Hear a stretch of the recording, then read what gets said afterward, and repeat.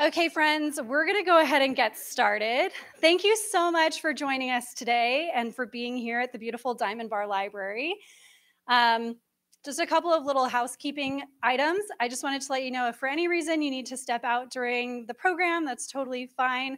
If you can just do so quietly, that would be great. There are restrooms off the lobby. There's a big sign that says restrooms, so if you need to use that, feel free to step out and come back in if you need to. All right, we're going to go ahead and just let people trickle in through the back, and I'm going to kick things off. You ready? Okay. Hi, everyone, and welcome to our LA County Library program with author Dan Santat. Before I introduce Dan, I wanted to let you know that our summer discovery program has started. This is our annual celebration of reading, learning, and curiosity for people of all ages. And we invite you, your family, your friends to sign up for this exciting program. For those joining us in person today, you can sign up after the program here at the Diamond Bar Library. For those of you joining us on the live stream, you can sign up online at lacountylibrary.org/summer reading or by visiting your nearest LA County Library location. It is my pleasure to introduce our fantastic presenter today. Dan Santat is the Caldecott Medal winning and New York Times bestselling author and illustrator of The Adventures of Beekle, The Unimaginary Friend, and the road trip time travel adventure, Are We There Yet? His artwork is also featured in numerous picture books, chapter books, middle grade novels, including Dave Pilkey's Ricotta series. Dan lives in Southern California with his wife, 2 kids, and many, many pets. And without any further ado, I'm going to turn it over to Dan Santat.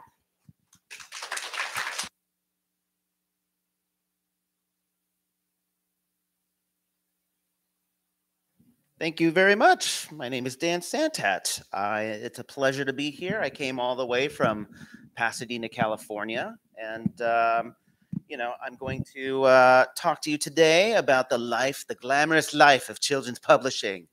But first, I know you kids have graduated.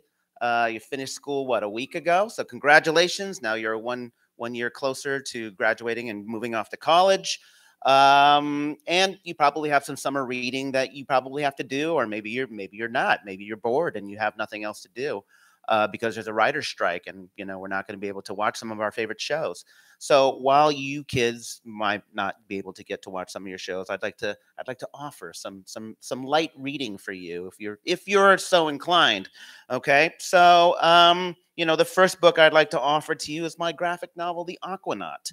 I think there are some parents in this audience who are of my age, and if you grew up in Los Angeles, maybe you remembered an old rusty aquatic place that was like a SeaWorld knockoff known as Marineland out in Palos Verdes, California. Man, that place was shady. I don't think anybody realized that Marineland was started by Hanna-Barbera, the animators. They just opened up that place so they could sell T-shirts with Scooby-Doo on it, right? Anyway, this is a wonderful story about 4 sea creatures that take an old diving suit and convert it into a land walking device so that they can explore this space known as land, absent of water.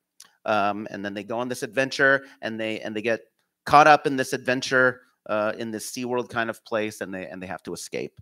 So that is one. For those of you who love to travel, maybe you want to know a little bit more about me and my wonderful life of growing up. I grew up in Ventura County. I grew up in Camarillo, California. For those of you who are familiar with Camarillo, you probably know it as that place that has the big giant outlet mall. Okay. Now, when I was a kid growing up, I actually dated the girl whose family owned all that farmland, and let me tell you, she made off like a bandit. But I have this book that just came out in February. It's called The First Time for Everything. And it's about a very young 13-year-old Dan Santat who did not fare very well in junior high. He was constantly picked on and made fun of because he was one of the few Asian kids in that town. And he went on a 3-week trip to Europe and went on all kinds of adventures. So that is something that you might consider. And then some upcoming titles. I'm just going to do a little name dropping here, not on purpose. It's just the company that I keep. For those of you who are looking forward to some of my further titles, I do have a book coming out in September by a certain celebrity by the name of Jake Gyllenhaal. And this book is called The Secret Society of Aunts and Uncles. And I kid you not, he just slid into my DMs on Instagram one day and said, "Hey, I'm a big fan, and maybe you've seen a little movie called Brokeback Mountain. Maybe you'd like to illustrate my book." So I have this book coming out in September. And for those of you who are big fans of Barry or Happy Days, here's another fine chap by the name of Henry Winkler. And he wrote this book series called Detective Duck with our mutual friend Lynn Oliver. So this one's called Detective Duck, and it's about this duck and all his little friends, going on these little adventures in their little pond in New Hampshire. Now, that's just some suggestions. You can read whatever you want, quite frankly, but I do think that's some of the finest reading of the summer. Now, on to the show.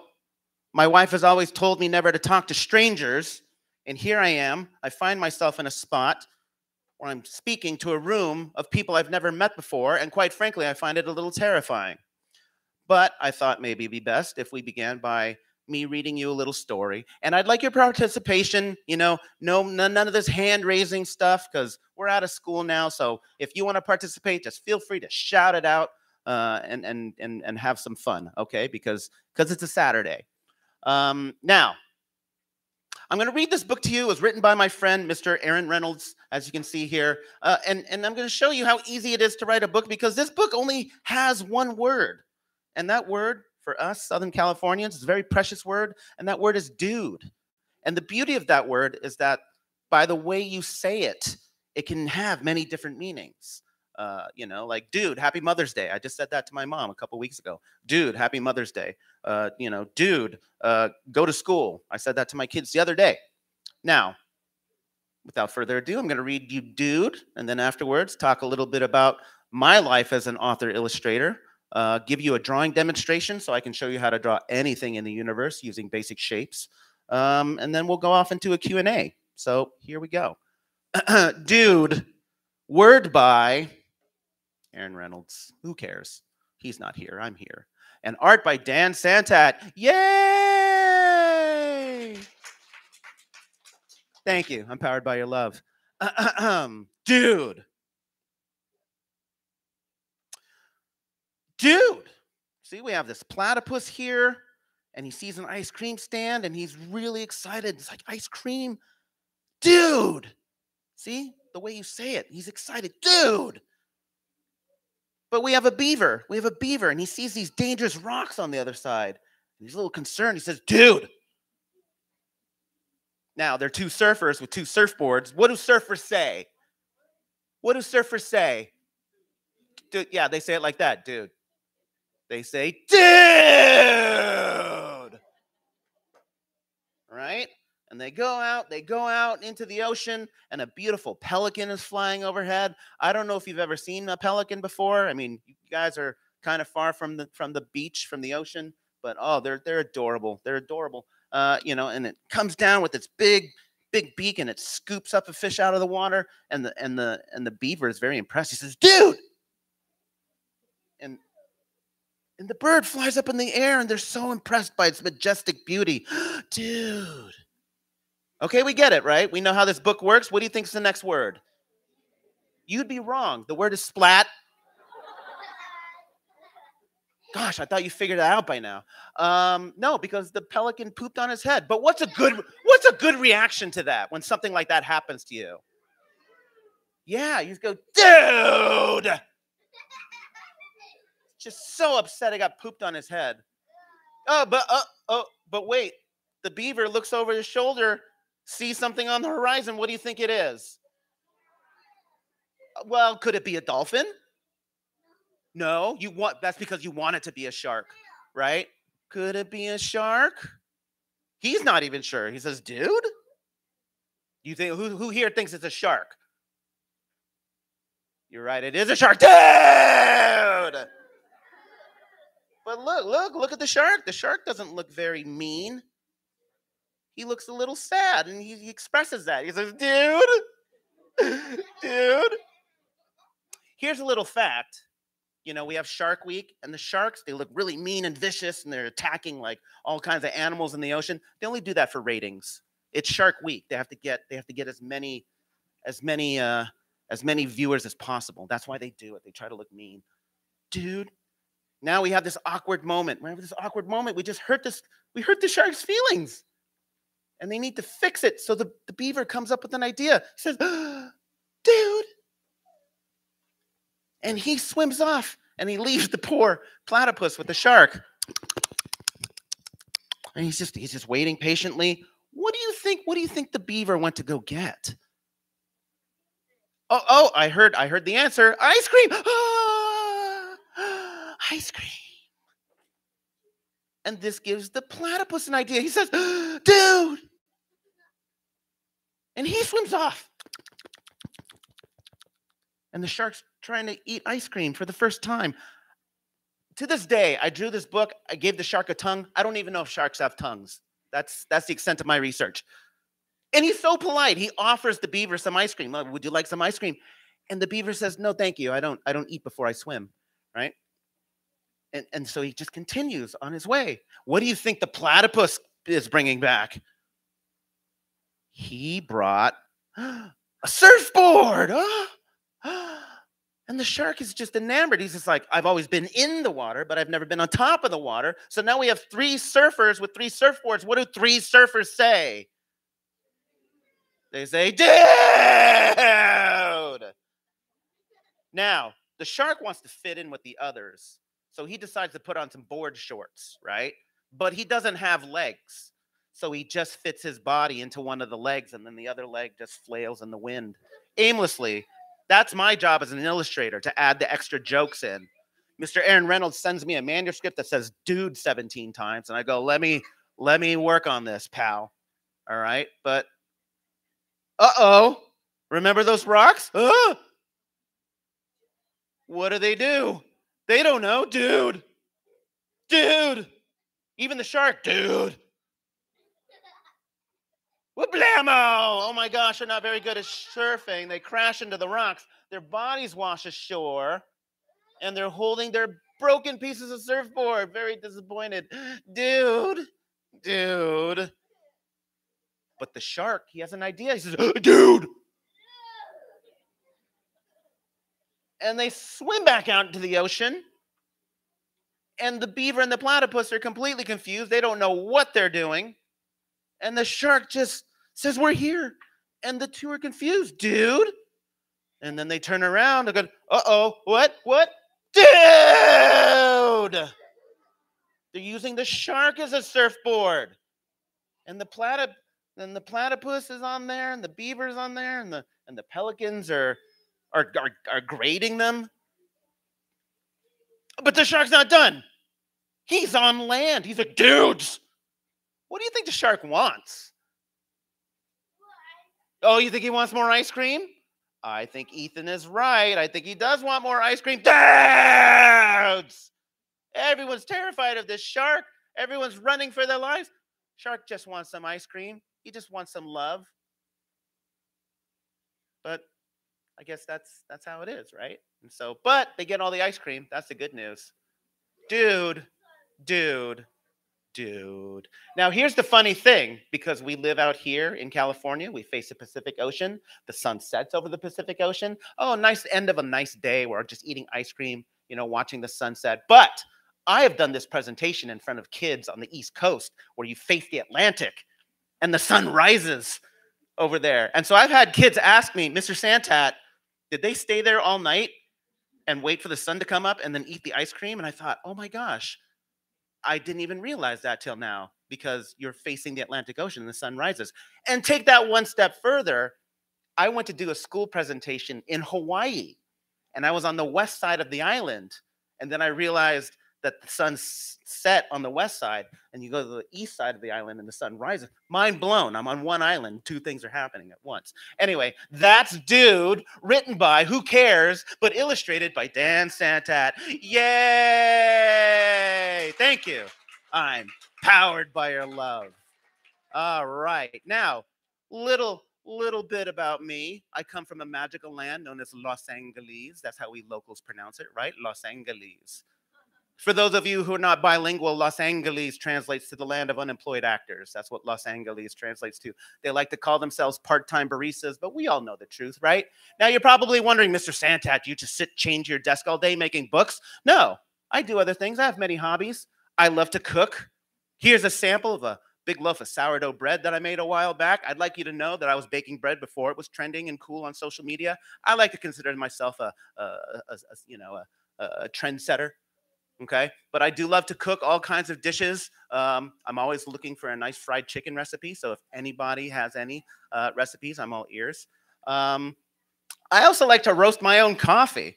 Okay, now this is a little thing that a friend of mine from Seattle got me into, and it was very simple. I got myself a roaster and some green beans, and let me tell you, folks, if you ever get into this hobby, the rest of your coffee tasting experiences will just go out the window. You're going to go to Starbucks, you're going to go to Pete's, and you realize it's all absolute swill. Okay, but it's okay. I mean, I love having my nice cup of coffee in the morning. I like trying different ways of making coffee. I also like to make furniture. Sometimes I have like a wood shop in my basement. During the pandemic, I actually made a ukulele out of cardboard that actually works. That was a lot of fun. Love to travel. Okay, now this is one of the last big family trips that I took with my wife and two kids. We were in London. I was out there in 2019 doing research for this book. And so we haven't really done a huge family international trip in a long time, but we are going to Japan in August, which I'm very excited about. We're going to hang out with a friend of ours who you might know by the name of Dave Pilkey. Dave Pilkey actually lives out there, and he's been out there for the last 4 years. So it'll be nice to see him after many years of not seeing him. Here's something that I thought I'd never have as a hobby: running. Okay, if you asked young little Dan Santat if he would run 26.2 miles, he would say, not unless I'm being chased by a bear. But Mr. Santat was sitting at his desk for many years making books, watching his butt get all fat because he was just sitting there, eating snacks while making books. And he realized that he had to go outside and get a little bit of exercise. And then suddenly, a 2-mile jog turned into a 4-mile jog, 8, 16, 26.2 miles. Yeah, here I am, 2019, crossing the finish line of the LA Marathon. Yes, thank you.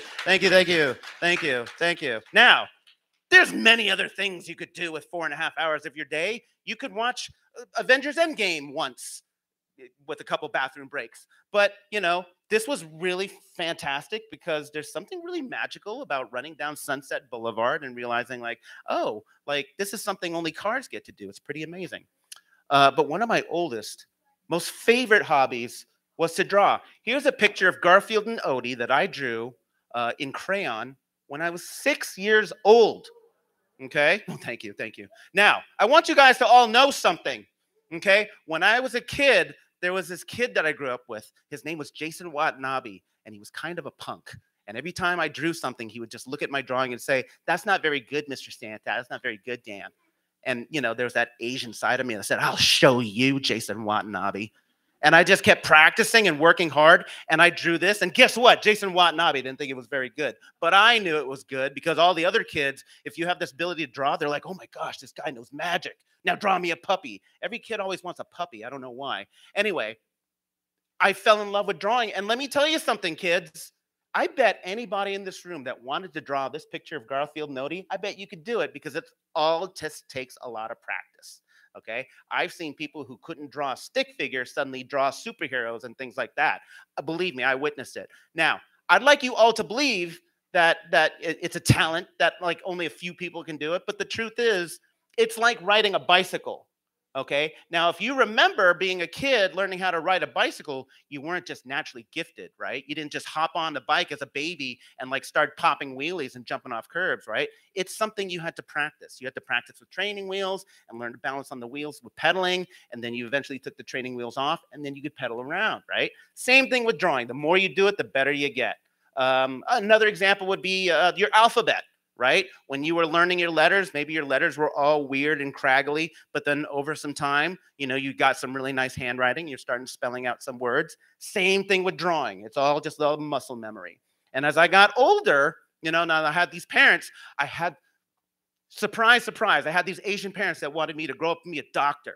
So they never let me take art classes when I was a kid. But I had this lovely school librarian that said, Mr. Santat, now I understand that your parents won't let you take art classes, but that doesn't mean you can't check out books to teach yourself how to draw. And she gave me this book called How to Draw Comics the Marvel Way. And I checked it out every week and I taught myself how to draw. And I came back to Jason Watanabe and I said, look at these skills, man. You know, so here's a picture. I used to have this tradition where I would sit in front of my favorite TV show Friday night, 8 p.m. with a piece of paper, a comic book cover that I wanted to copy, and I usually draw something in that 1 hour of time to something that I was really pleased with. This was a cover of The Incredible Hulk drawn by one of my old favorite car artists by the name of Todd McFarlane. This took me 3 hours. I'd never spent that much time on a drawing ever in my life. And typically, Friday night, 8 p.m., I would sit in front of my favorite TV show, which was The Dukes of Hazzard. Okay, and I would sit there and I'd draw for an hour, and I wasn't even anywhere near done for that first hour. Dukes of Hazzard was done, and my mom came in because 9 o'clock was her favorite show, which was Dallas. And for a second hour, I'm still drawing this picture of the Incredible Hulk while my mom's sitting there watching the antics of Ewing Oil. And then 10 o'clock came around, and I still wasn't done, but I was really progressing really well. And this third show came on that I'd never seen before called Falcon Crest. Now, for those of you who aren't familiar, Falcon Crest was like Dallas, but it took place on a winery. And so I'm drawing this picture of the Hulk. 3 hours go by. The dust settles. I blow the pencil shavings aside, and lo and behold, I drew this picture of the Incredible Hulk to the best of my ability. And I was so proud of myself that day because on that day, I learned 2 things. One, I can draw anything I want if I sit down and concentrate and work hard enough. And 2, I absolutely love Falcon Crest. It's such a good show. I hope Paramount Plus just adds all those seasons. I would just binge it for weeks on end. Now, I've done over 120 books for kids. I've worked with some of your favorites like Dave Pilkey and Mo Willems. I am best known for this book, The Adventures of Beekle, the Unimaginary Friend. Yay! The Adventures of Beekle, the Unimaginary Friend, which unfortunately won the Randolph Caldecott Medal in 2015. Now, you're probably saying, Mr. Santat, why would you say that? Like, that's a lovely honor to have. Like, why would you say that's such an unfortunate thing? Well, let me tell you why, all right? Now, I worked very hard on this cover, and once the book won this prestigious gold medal, it gets a shiny gold sticker, plastered on it for every future printing for the rest of eternity, so everyone knows it won this major award. And I worked very hard on this painting, and you know where that sticker goes? It goes over this man's legs. Right over here, right? Now, I want you to look at those legs, and I want you to stare at them long and hard because you're never going to see those legs ever again.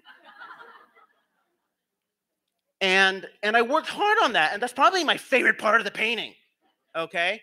Now, you're going to have a day where you're in the library with your friend Kevin or Paula, and they're going to say, this is a lovely cover by Mr. Santat, but I wonder what's underneath that sticker. And you can say, oh, I know.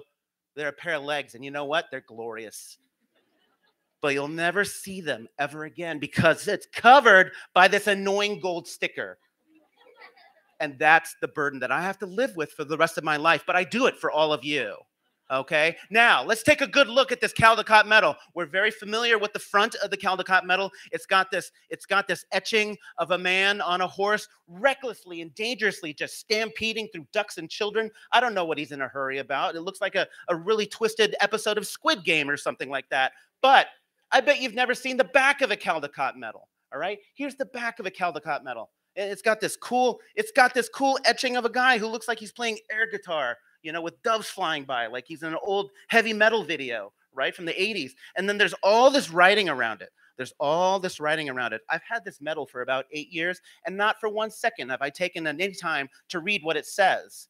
I think it says, if lost, please return to Dan Santat in Los Angeles, California. I think that's what it says. It says Dan Santat in the year I won it, in 2015.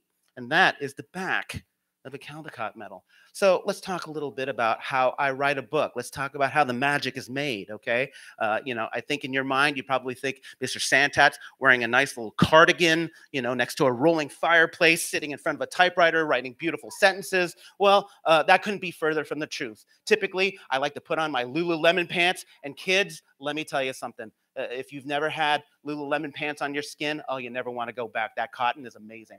All right.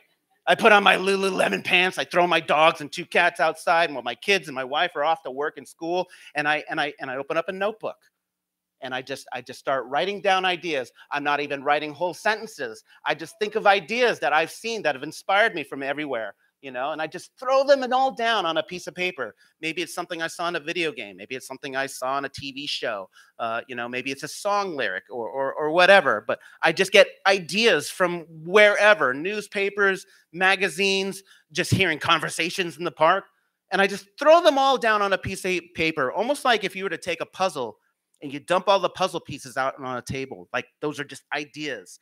And then you just take these little separate pieces of ideas and you try to connect them and try to make a picture, or you try to make a story. That's the best way I come up with ideas. That's the best way I can describe it. And this process could take months, sometimes even years. But once I get an idea for a story and I work it out in my head a little bit, then I'll write a manuscript draft. Picture books are about 1,200 words.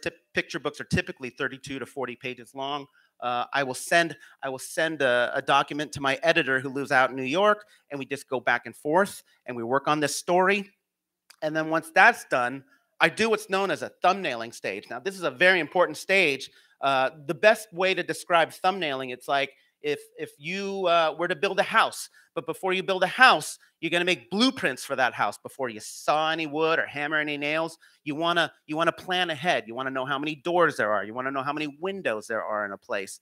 And so that's basically what thumbnailing a book is for. You lay out all 32 pages and you figure out the pacing, what illustrations are going to go with what words in the text. And that way you can figure out all the mistakes before you actually execute and do the final art. It saves you hours and months and weeks of time.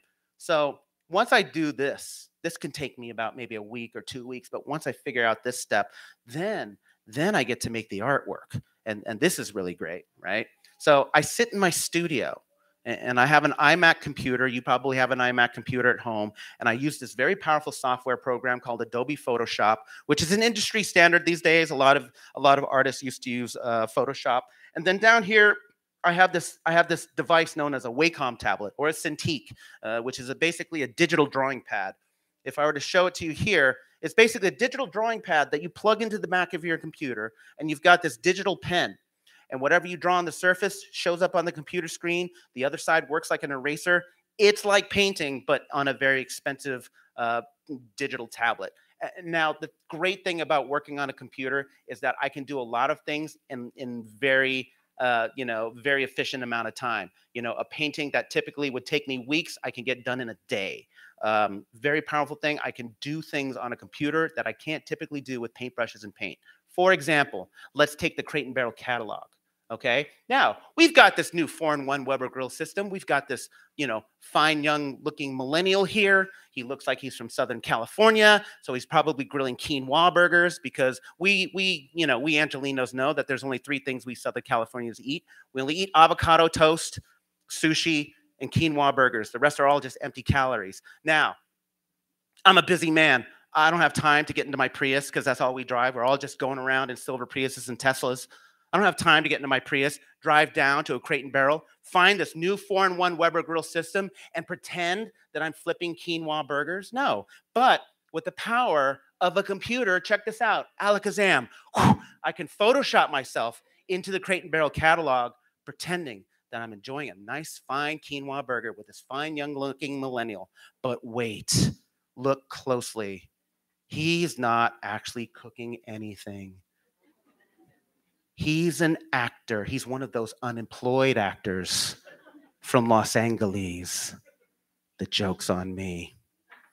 Here's another example from the Crate and Barrel catalog. We've got this fine dining set. Again, I'm a busy man. I don't have time to get into my Prius and drive down to a Crate and Barrel and pretend that I'm sitting down at this nice dining set and eating a quinoa burger with a side of garlic aioli. No, but with the power of a computer, check this out.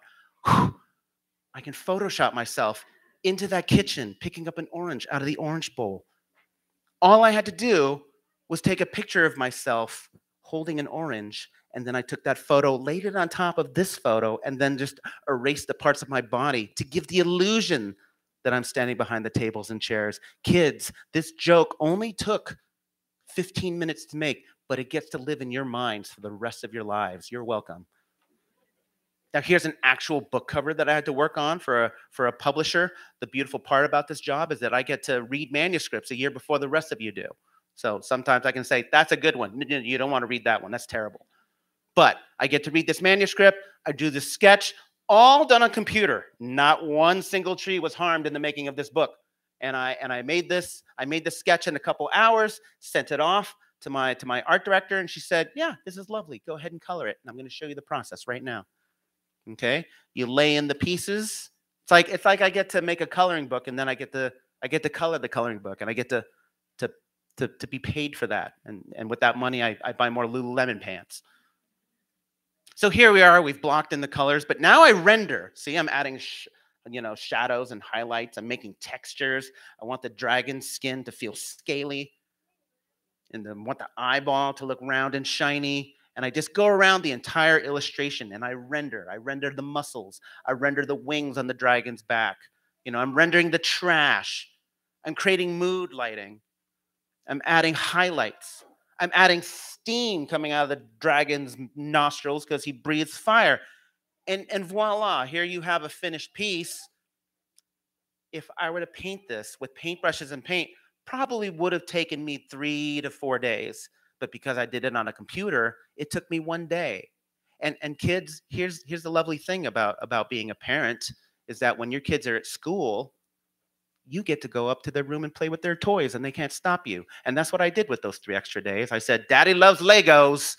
I'm playing, or maybe I'm gonna make something in your Minecraft, account. And so that's the process of making artwork. And now I'm gonna step over here.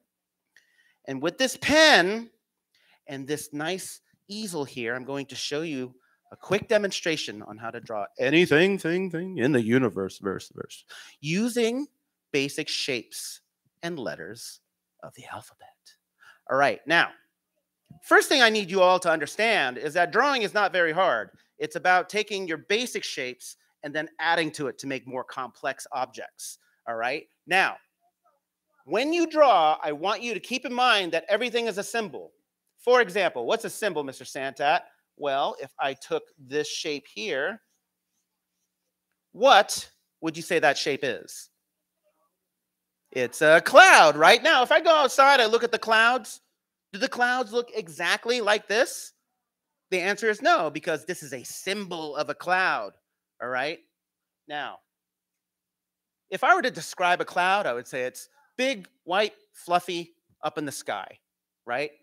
Big, white, fluffy. But the word illustrate in Latin translates to make light or to communicate an idea. Ancient Egyptians, they had their own alphabet known as hieroglyphics, which were all pictures and symbols.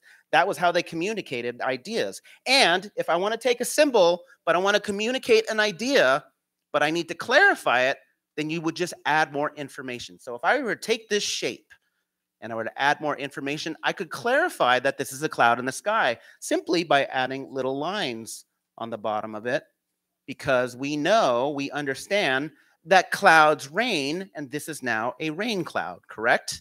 And that's just by combining simple shapes and combining them together to communicate new ideas. I can take this basic shape here and I can communicate many other things. Look, I can take this shape here, right? And then look, I made popcorn. Yay, thank you very much. Or I could take this shape here and instead of lines, what if I just added a thin little rectangle on the bottom, right? And now we've drawn ourselves a tree.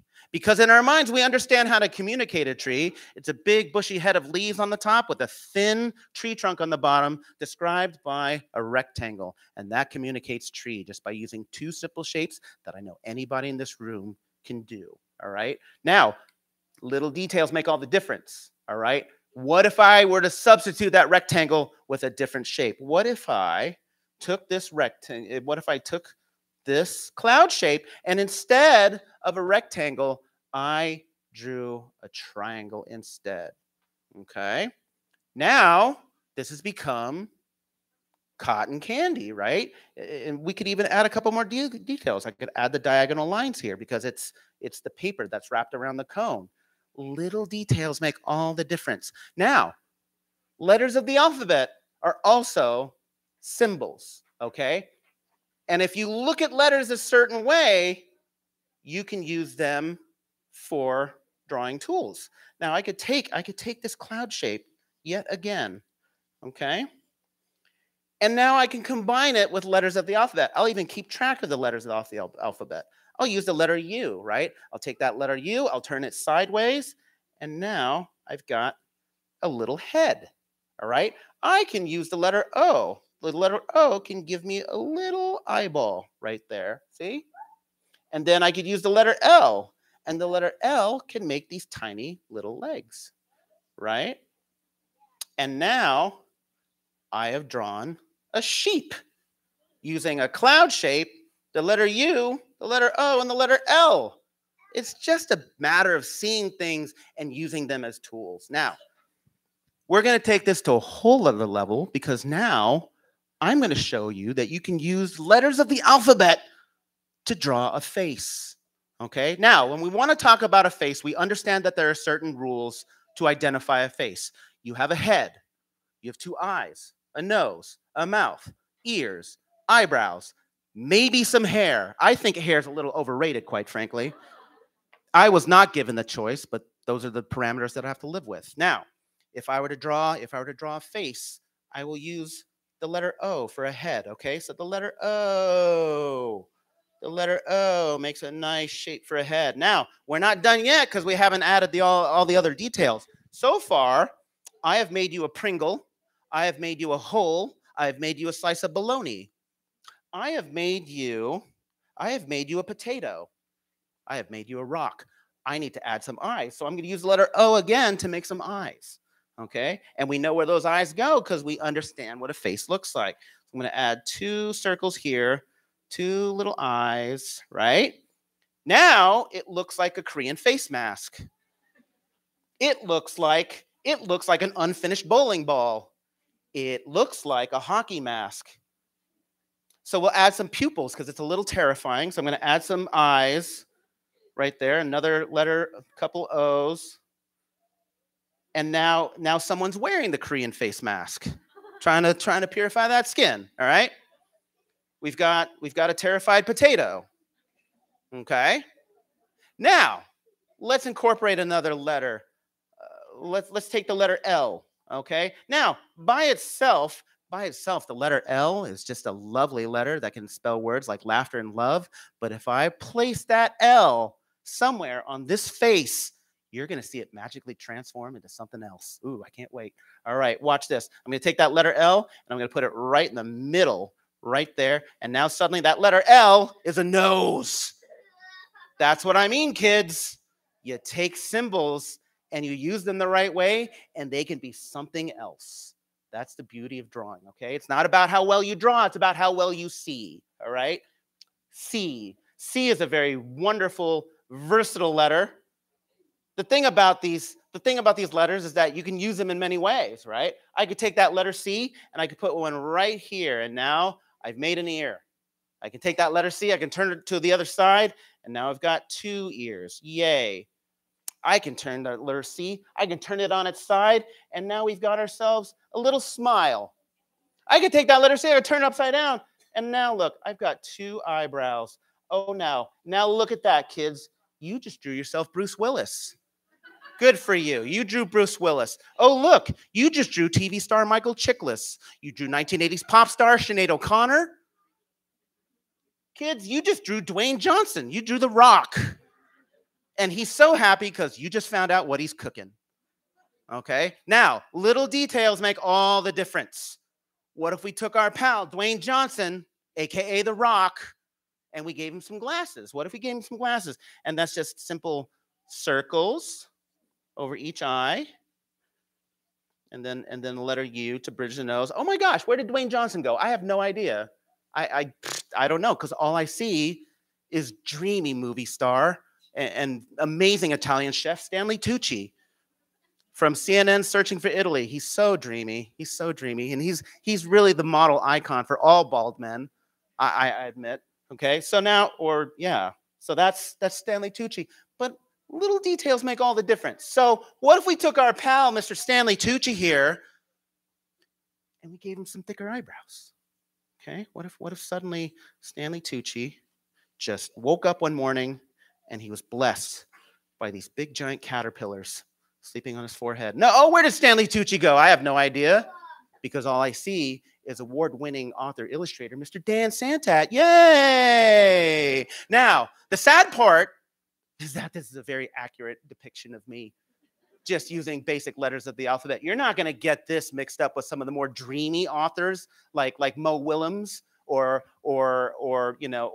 Oliver Jeffers and his dreamy Irish accent, or Sophie Blackall. But just keep in mind that I'm just some thick eyebrows away from looking exactly like Stanley Tucci.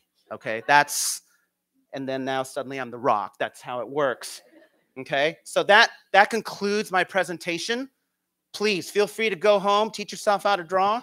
Have a fun summer, kids. I hope it doesn't get too hot. And now we'll open the floor up for some questions. Thank you so much. Let's give Dan a big round of applause. Curtsy. Thank you. So he is generously offered, or has generously offered, to answer some questions if anyone has any that they would like to ask. And maybe while you're thinking about any questions you might have for Dan, I'm going to start with one. Yes. So you're both an author and an illustrator. Yes. Which do you like better? I went to the Art Center College of Design in Pasadena, and there I learned how to illustrate. And while I was learning how to be an illustrator, I learned that I actually love to write more than I like to draw. And so now I like to consider myself a storyteller that just happens to draw. So, yes. I love that. Does anyone have any questions for Dan? If not, I'm going to keep asking mine. But I think you might have better ones.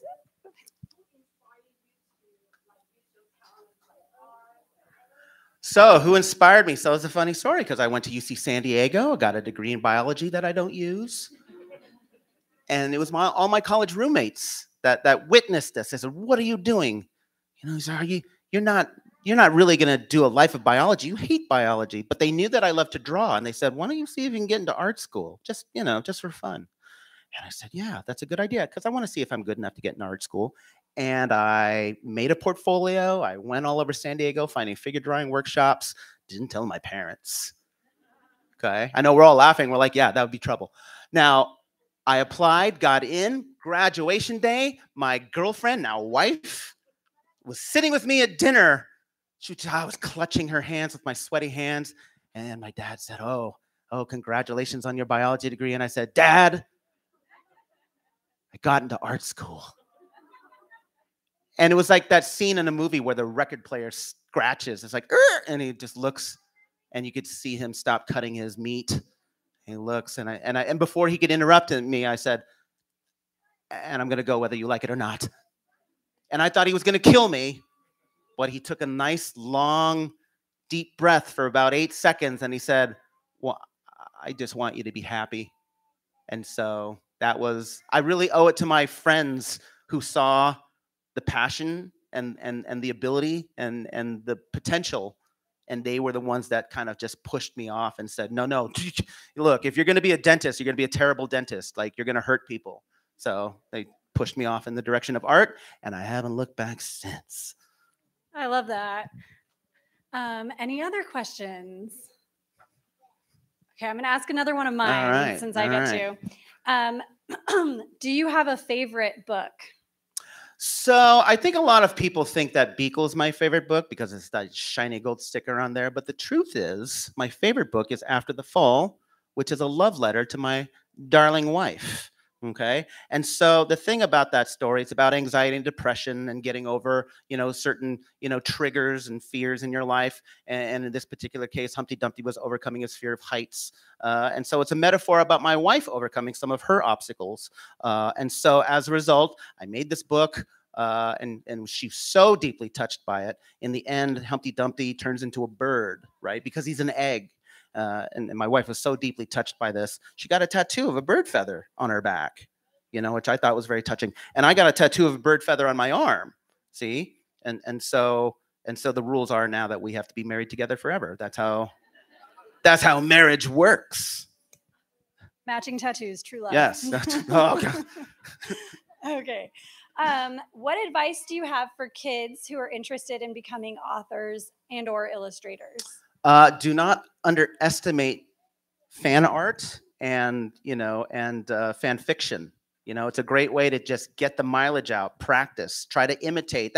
Let me save you $120,000 in art school. Okay, just copy things from people that you like, and then go out there and do that.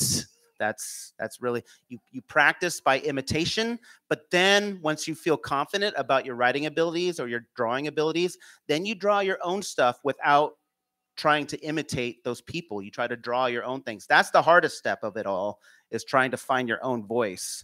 But there's this funny phrase in art school. They say, come here and learn stuff, but when you graduate, forget everything you learned. That's literally a thing that they say. And so that really does summarize art school in a nutshell.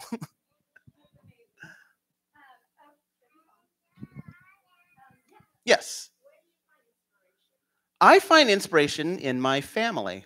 And relationships. So if I were to take Beekle, Beekle is a metaphor about the day my son was born, about being a parent waiting to meet this person for the first time, not knowing what to expect, but when you finally meet them, you find out that they're the perfect fit. Beekle is also my son's very first word. It was his attempt at saying bicycle. And so we thought it would be great that the name Beekle was his character's name. Books like Are We There Yet? So I have a younger son, because you can't write a book for just one of your two kids, or else you're going to give them a horrible complex. So Are We There Yet is about my younger son, who was so impatient. He just wanted to grow up and be like his brother. So Are We There Yet is an experience about your perception of time and enjoying the moment. After the Fall is about my wife.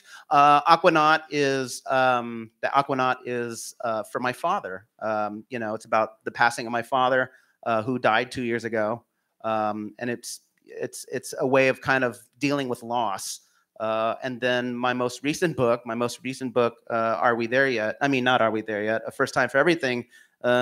Is a love letter to myself, and that 13-year-old Dan that had a rough time in Ventura County trying to grow up. And so, yeah, a lot of inspiration just comes from family and friends, and just how to tell those stories from just years and years of ideas that you've imbibed from, like, pop culture, video games, and just telling it in a entertaining way. That's a great question. Are there any other questions? There's one in the back. Yes.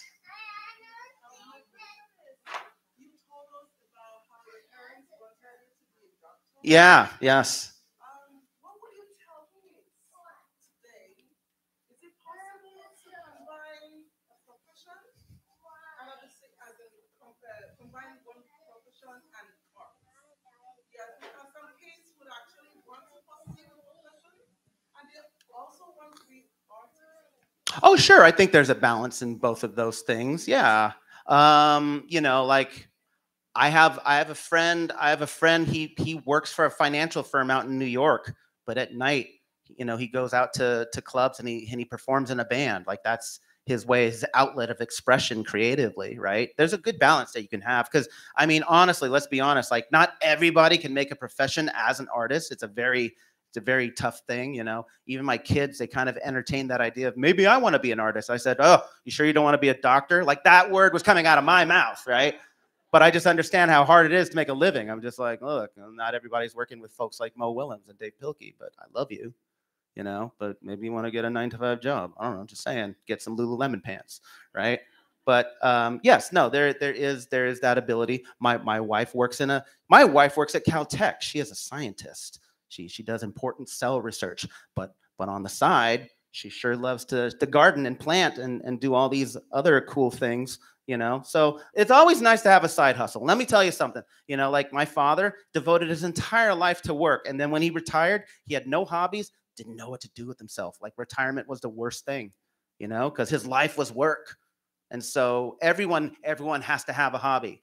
Everyone, you know, that's the purpose of living, you know, to have something else that you're passionate about. You don't have to make money from it, but have something that you're passionate about that's not your job, you know, because there's more to life than just work.